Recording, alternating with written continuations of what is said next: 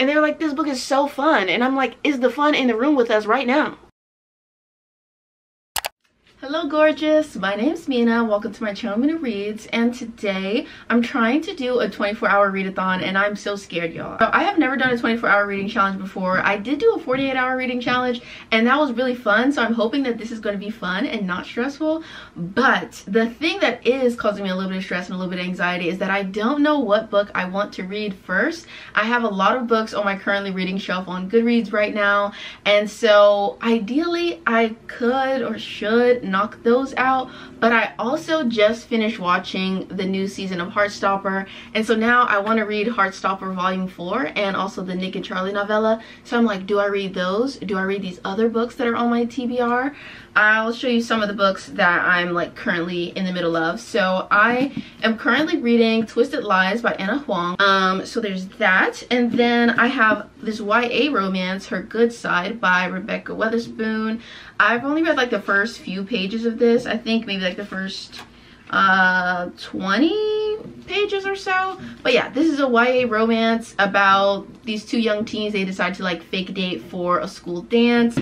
Then I'm also like 30 pages into this book, which is called The Three of Us by Ore Agbaje Williams. I'm in the middle of this manga. It's called Kowloon Generic Romance. I think I'm like, I want to say I was like halfway through this when I put it down. I don't know how many pages that is because there's no numbered pages. So maybe I'll finish this. I don't know.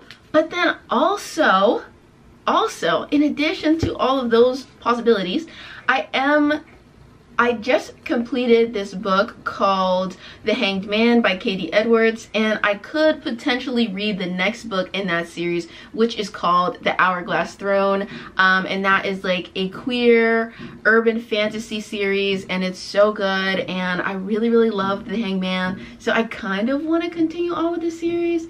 It's just like, I don't know which way I'm going, so we'll see what I end up reading first. But let me go ahead and grab my phone so I can start a timer, and we're going to start this little 24-hour readathon and see what I end up reading. All right, y'all, so we've started the clock.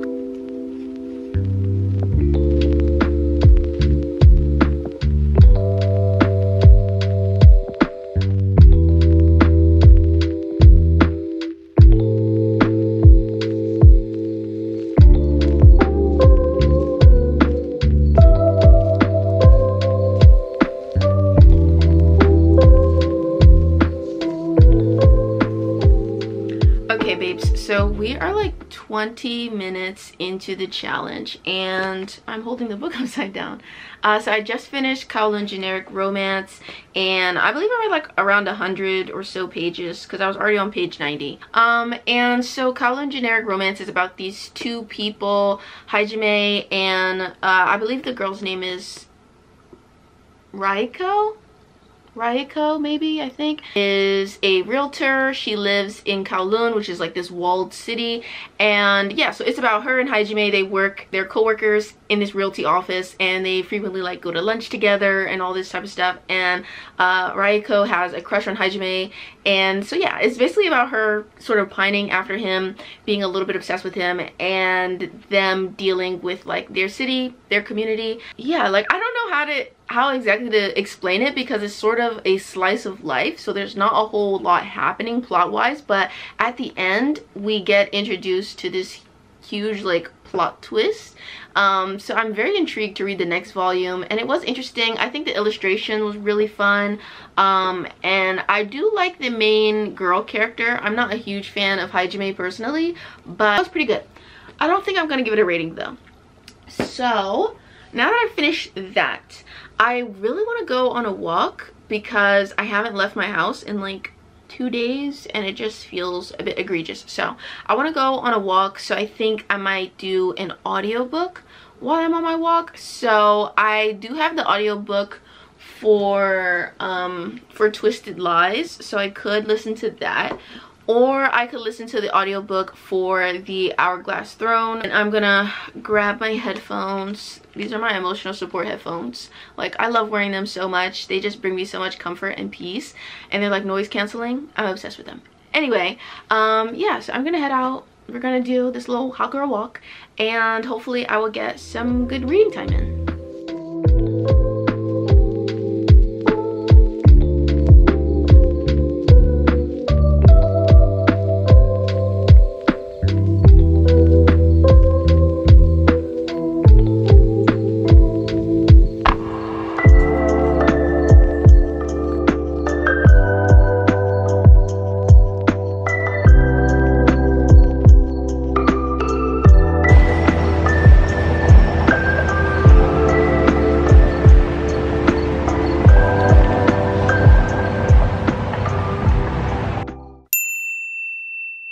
Before we get into the 24-hour readathon, I did want to mention some really huge news. I've been working with Trova Trip to organize a potential trip for us to go on in 2024, and all the details are finally finalized, and so I can finally announce to you all that we're going to be going to Costa Rica. So thank you to everyone in my YouTube community page who responded to the survey that I put out a few weeks ago. This was voted for by you guys. I was actually a little bit surprised by the results, but a lot of you guys voted for Costa Rica, so I've been working for the past 2 weeks or so to figure out like a fun itinerary for us to go on. So this is going to be a 7-day trip. The trip is set for May 1st through the 7th. It's a 7-day trip with some meals, excursions, accommodations, and airport transfers included. Some of the main excursions that I'm really excited about, there's going to be like a farm visit, and we're going to have a meal prepared for us from like the fresh ingredients from the farm. There's going to be a waterfall visit. There's going to be a natural hot springs resort that we get to go to. There's going to be kayaking, snorkeling, days on the beach, all that good stuff. Trip is priced at $2,550, but the first 8 people to book will get a $250 discount. So those first 8 people will be able to book for $2,299. So if you are looking for a discount, you will want to snag your tickets early. And at the time of booking, you only have to pay 25% down, and you could pay the rest off over time. At your own discretion, but they do like the trip to be paid up about 90 days prior to the trip date. And if that doesn't work for you, they also have payment plans that you could sign up for through Affirm, and all of that information and like how to do that will be on like the landing page of the booking page that I'm going to send you to in the link that's in my description below.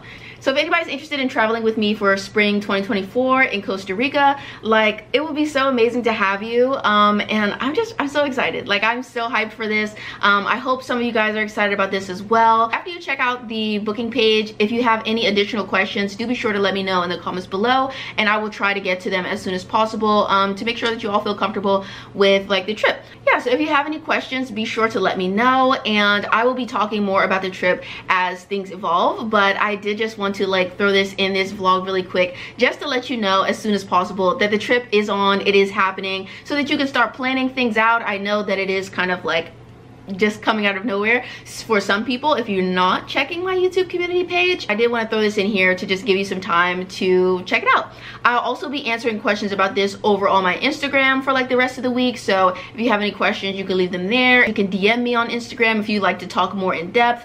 It's all good. I'm so hyped about this trip though. I hope you guys are really excited as well. Oh my god, it would be so cool to be able to meet some of my book besties in person.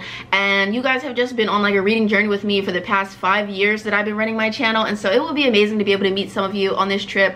So I hope that we can make the trip happen. I hope that some people are interested, and yeah. So let's get into the vlog. Hi friends, so I am back from my walk, and we are an hour and 32 minutes into this reading challenge, and I did end up reading The Hourglass Throne on my walk. Okay, anyway, so that's what The Hourglass Throne looks like, and I guess I should give you a better synopsis of what this series is about if I'm going to continue reading this. So the tarot sequence is about this character named Rune St. John, and he is sort of like he's the last scion of the Sun Court, and the tarot sequence is based on like the tarot arcana, so all of the tarot cards, those people exist, like the Tower, Lady Justice, the Hanged Man, like all those characters, they exist, and they make up this like ruling class in this Atlantean society, and the Atlantean society is based on like the lost city of Atlantis, kind of. And so yeah, there's like all of this magic. Our main character Rune is a part of this ruling class, but when he was young, I think he was like when he was a teenager, his family's court was raided, everybody was killed besides him and his bonded companion Brand.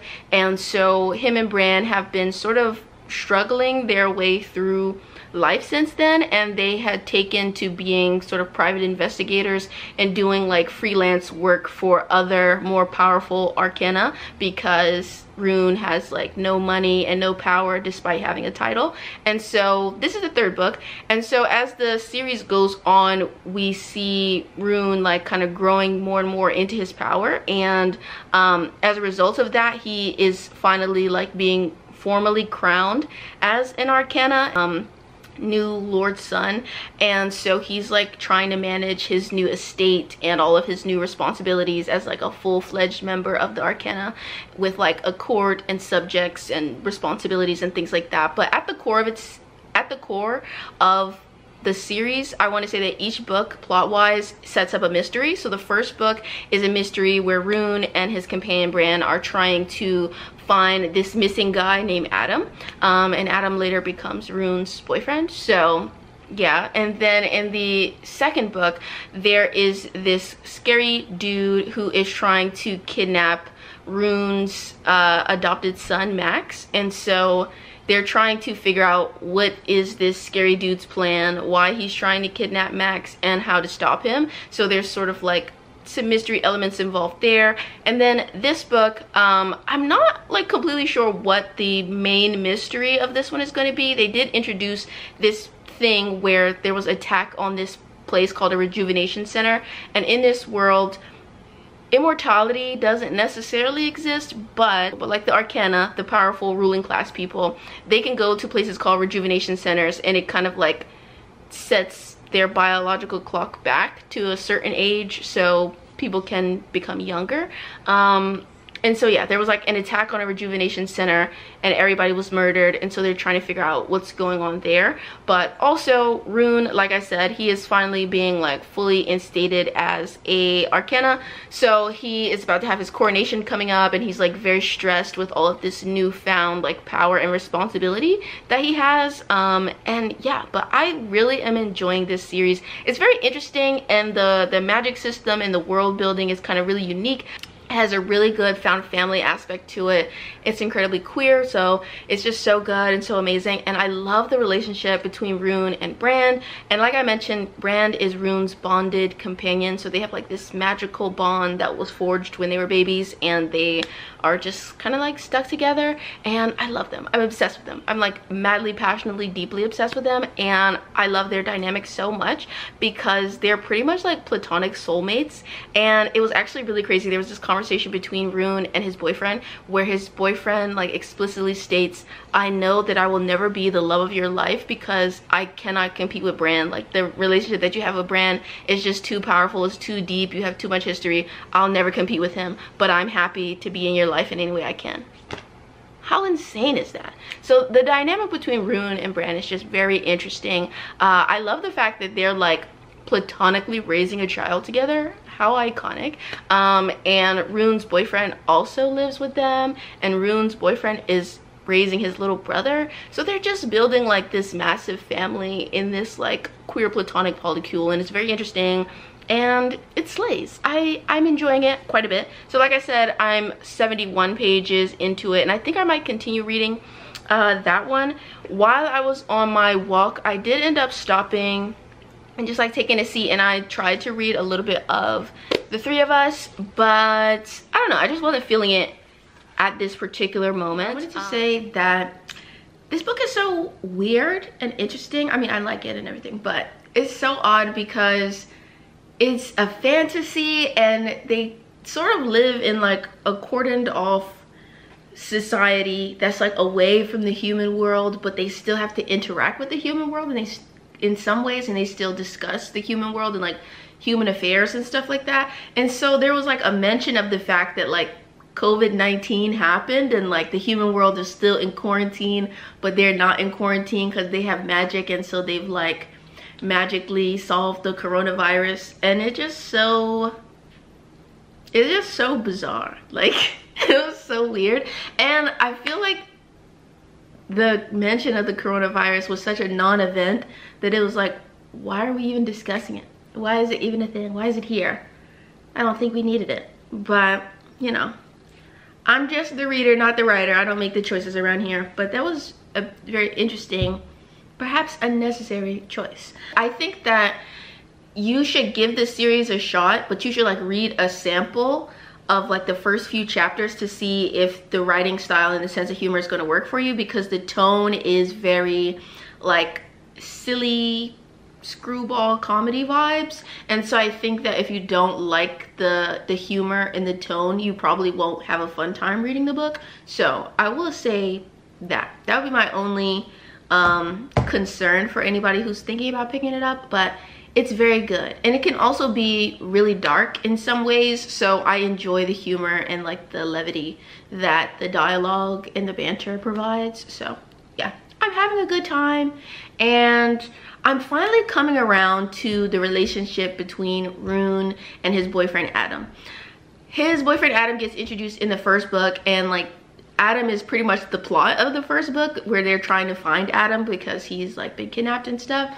And I think that I just feel like some of the development of his relationship with Adam is just sort of treated almost as a given. Like you're just supposed to understand that they just like both like each other and they're like going to be committed to each other. But it just doesn't feel like there was a lot of development in the way of like making that happen. So it more so felt like a one-sided infatuation on Adam's part with Rune, who saved him, and he calls Rune hero and everything. That's like his pet name for him. And so I just felt like, I don't know if their relationship is giving. But finally in book 3, which is perhaps a bit too far, but finally in book 3, I do feel like I'm finally attached to their relationship. I think their relationship has been cute the whole time, but I'm finally at the point of like actively shipping them and like swooning when I see them interacting on the page. So it's been a long journey, but we finally made it there. So here we are, dude. It's like hour 7 and I am 171 pages into the Hourglass Throne, and I don't want to say too much because I really don't want to spoil the whole series or spoil the whole plot. But there is this one element where I think I've mentioned it has like a really strong found family vibe, because Rune, the main character, he has like this adopted son named Max, and then Rune's boyfriend Adam has this little brother named Quinn that he takes care of. And so Quinn and Max are both like 15, 16 years old, and they are always getting into some kind of trouble, and some stuff happens in this book and they end up getting kidnapped again. This is the second time they've gotten kidnapped in the series, maybe like the 3rd or 4th time. They stay getting kidnapped, okay? But there was a scene where Rune is like, I'm gonna kill a lot of people over this shit and we're gonna get our kids back. Slay! It just reminded me so much of the scene in like the new Avatar movie, the Blue People movie, where the kids also get kidnapped and the parents are like, fuck this, like we gotta get our babies back. I love that. I love that like overprotective mama bear, papa bear vibe. I love it. Power couple going to save their children. I love to see it. And I also talked about how like, yeah, it's a found family, and it's cool because it's like this queer platonic polycule of adults taking care of their like harem of children. Harem of children is not the right term, but they're like large pod of children. There's a lot of children that they are like taking care of, but Max and Quinn are like the oldest ones. And then there's another one named Lane, and I think Lane might be around about the same age as Max and Quinn, but he's off doing some other stuff. He's busy. But it's just like I just love it. I just love the found family. I love the overprotective vibes, and I'm loving the plot. And usually I'm not one to enjoy a sort of mystery type plot line, and there was a bit of a mystery going on. Like there's a conspiracy, they're trying to figure out what's going on, who are the players involved, what are their motivations and everything like that. And we did just get like a huge break in the case, so to say, and one of the major conspirators just kind of like showed themselves and gave like a little villain monologue, and it was really fun and like really action-packed. And I just am loving it, and I think I'm loving it because I'm more of a character driven reader than I'm a plot driven reader. And so because I really like the characters so much and I enjoy the narration and just like the general tone of the book, I'm enjoying the mystery plot line a lot more than I would in any other story. So I'm having such a fun time with this. Like, this is so good.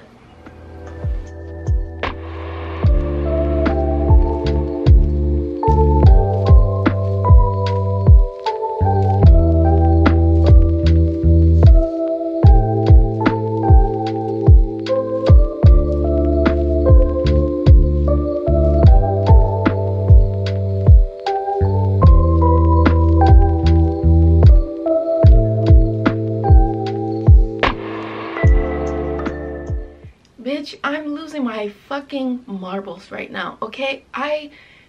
You don't understand. I love this book so much that I'm going crazy, okay? So right now, where I'm at in the story, and something that's like really important to the entire series thus far, is the fact that Rune, when he was like 15, his court and like his family and everything, they were all brutally murdered in this raid, and Rune experienced like an extreme trauma. He was attacked by several men and tortured and assaulted for a long period of time. It's a huge trauma in his life, and it's something that he, you know, frequently kind of recalls, and a trauma that he's still like working through.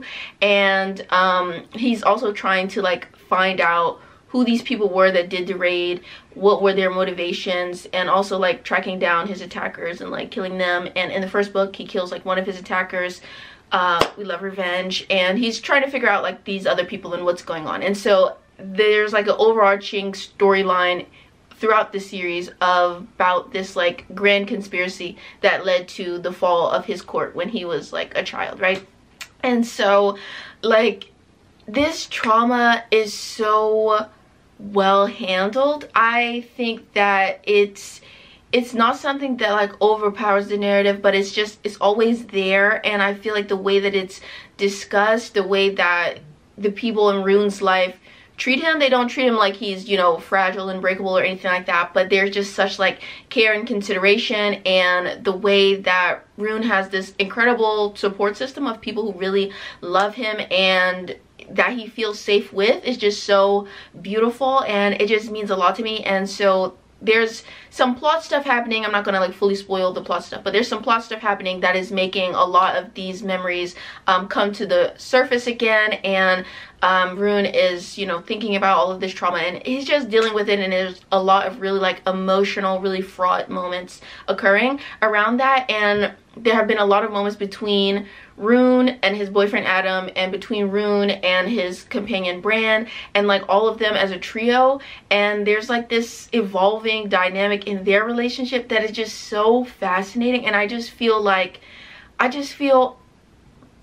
even know what I feel, but I just feel like overcome with emotion. Like, I love the character dynamics in this so much, and I think it's some of my favorite character dynamics I've read maybe all year. Like, I just feel like, I just feel so passionate about it. Like, it's just so good. There's a scene and Rune is talking with his boyfriend Adam, and he's talking about Bran. Rune and Adam have conversations about Bran very frequently. It's like, just let him join a relationship at this point. But they're always having conversations about Bran. And so Rune says that I always know I'm the most important person in his world. I always know that his smart-ass comments are grounded in one single concern, me.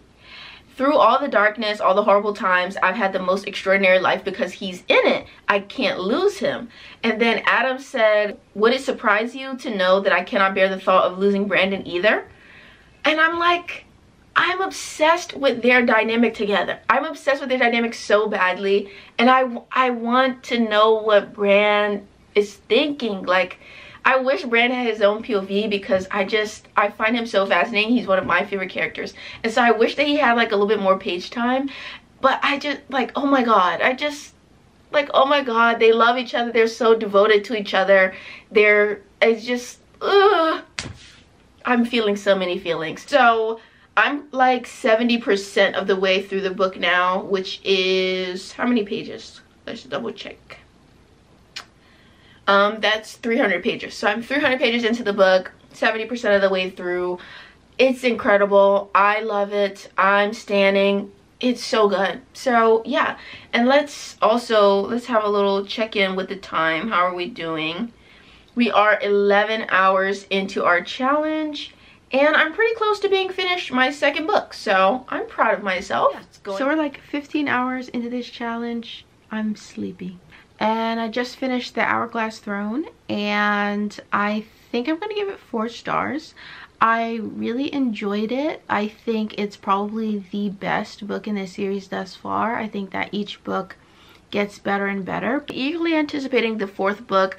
There's still no release date for it, no cover reveal yet either, so who knows when that's coming out. But I did have fun reading this. I am glad that I got to it, and I'm trying to figure out what it is that I'm going to read next. I'm thinking that I will either try to get into Twisted Lies this evening, or I will read Heartstopper Volume 4. We'll see. But yeah, I'll keep you updated.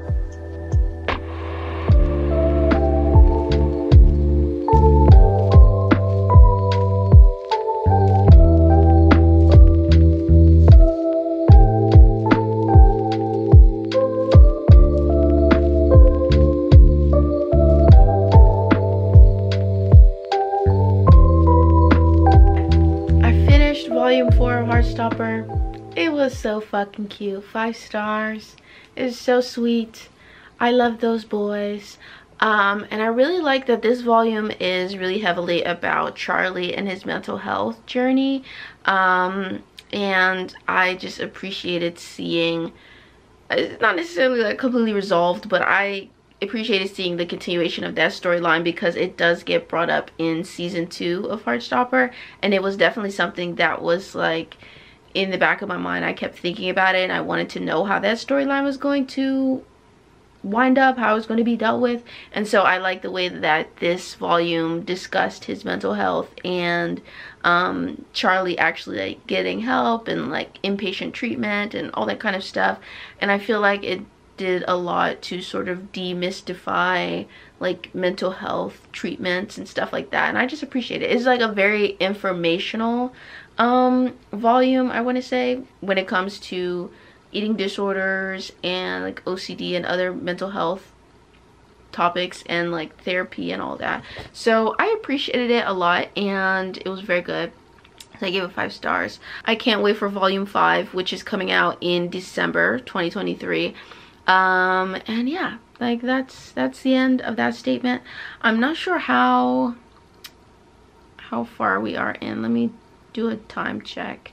So here we go. We are on hour 17, y'all. And so I think now it is finally time to get into this massive chunker. This book is 500 pages. I think that that's insane. So Twisted Lies by Anna Huang. This is a contemporary romance, fake dating. We got this influencer girlie named Stella, and she needs to zhuzh up her brand a little bit. Things are getting a little stale. Engagement is lower, and she thinks a way to raise her engagement would be to have a boyfriend, which is true. Like, relationship posts always do really well on social media, and so she is, you know, was trying to find like a real date kind of, and trying to find somebody in the social media space that she could fake date, but that's not going too well for her. So she decides to fake date her landlord, and his name is Christian. And Christian is like super obsessed with her, and he has a crush on her, and he's like this moody billionaire dude. He's a little bit of a stalker, but she doesn't know that yet. And I am on chapter 6 of this already, because I did start this a few weeks ago, but I just haven't made the time for it. So I've already read like that much, and I gotta read this much. I'm so obsessed with how floppy this paperback is. Like, it makes me so happy. So yeah, I'm gonna be reading that, and I'll update you when something happens. I'm currently on chapter 8. This is page 77, and so far my initial thoughts are pretty much the same thoughts that drove me away from the book in the first place, because I started this in June and it's currently August that I'm filming this, and I just really don't feel like Stella and Christian have chemistry. I think in their 2 or 3 like initial interactions that we really get to see between them, I just don't feel like the chemistry. And I think that in Twisted Games and in Twisted Hate, I immediately felt the chemistry and the spark, and just the vibe was incredibly strong and interesting and fun between Reese and Bridget and between Josh and Jules. Like immediately, first interaction was slaying, and I just feel like Stella and Christian are not giving me that. So I mean, I definitely will try to read like a bit more and see what comes of it, but I just don't feel like they're slaying, you know? So I think maybe I'll try to get to maybe like page 150, and then I will come back and see like how I'm feeling, if I want to continue this. If it's still not giving, if it's still boring by page 150, then I will instead hop into Her Good Side by Rebecca Weatherspoon. So yeah. My friends, I have to DNF this book. This is boring almost to a violent degree. Like it's not making sense. Like listen, I definitely had some issues with Twisted Hate when I read that last year, but one thing that Anna Huang has always done for me previously is been able to sell chemistry between characters, and I do not at all believe in the chemistry between Stella and Christian, and I think that they're such boring people. And I think the fact that Christian is supposed to be this kind of like scary, super intelligent, mildly stalkerish dude, like it doesn't lean in heavily enough into that like vaguely unhinged scary dude thing that he's supposed to have going on. Because, and maybe this is going to sound very unwell on my part, but if somebody is supposed to be scary, then I want them to feel scary. I want them to feel a little bit creepy. I want to feel the vibes. I want to feel a little bit unsettled by them, and I don't feel unsettled by Christian. He just kind of seems like a pathetic loser. I just feel like she's boring, he's boring, they're boring together. They are just not, they're not giving me anything to work with. And then the main plot line is about her, you know, being an influencer, and she needs money to pay for some old lady in a nursing home that she's emotionally attached to, and she's got a shitty family, and I don't know. But it's like, girl, I really don't care. I'm so sorry you're going through that, but I don't care. And also she has like a stalker or something, and it's like, what am I supposed to do with this? Like, it's, you'd think it'd be interesting. You think it'd be interesting, like rich, millionaire, billionaire type romance, influencer, fake dating, stalkers involved. I mean, it's all types of shit going on in the book. And yet, it's like watching paint dry. It just is terrible, bro. It's terrible. And I was reading a Goodreads review because I was like, you know, maybe the Goodreads review is going to help me realize whatever it is I need to realize to understand what's going on in here. And they're like, this book is so fun. And I'm like, is the fun in the room with us right now? Because I don't see it. Yeah, they lost me. They lost me. She's just not eating it. She's not. So it's time to get into this. I didn't bring my phone up here with me when I decided to turn on the camera, but I think we're like 20 hours into the challenge. I don't know why I put my finger in the camera like that. But I think we're like 20 hours into the challenge. So let's see how much of this we can get read in the last 4 hours that we have left. And I am going to go drink the rest of my wine. It's not very strong, but it does taste good.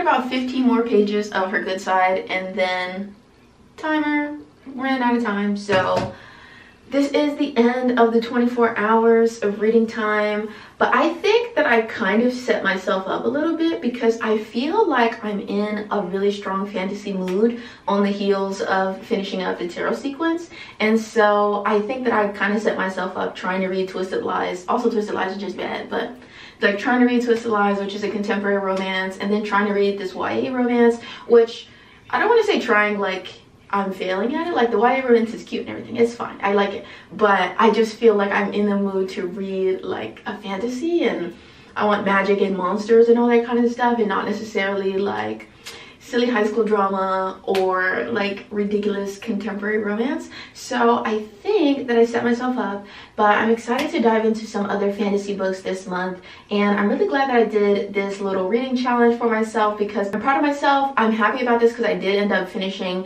some stuff that was like on my currently reading shelf on Goodreads, and I'm trying to catch up on my Goodreads goal because I'm actually behind. So I think, let's see, focus. But I'm on track now. Can you guys see that? Thank you so much for watching this video, and I also am going to quickly plug my merch. I have merch which will be linked in the description below, and I just put up like a new design on there. It's like says Monster Romance Girly because I'm planning to do like this Monster Romance video, and so I wanted to make merch for it. So that's up. I've already launched that, and I also have my Bad Bitches Read Romance shirts, as well as I have like tote bags and mugs now and all that good stuff. So it's cute. Just check it out. Link will be in my description. These are what the designs look like, and thank you so much for watching. I'll see you in my next video, hopefully. Bye, you guys. Mwah.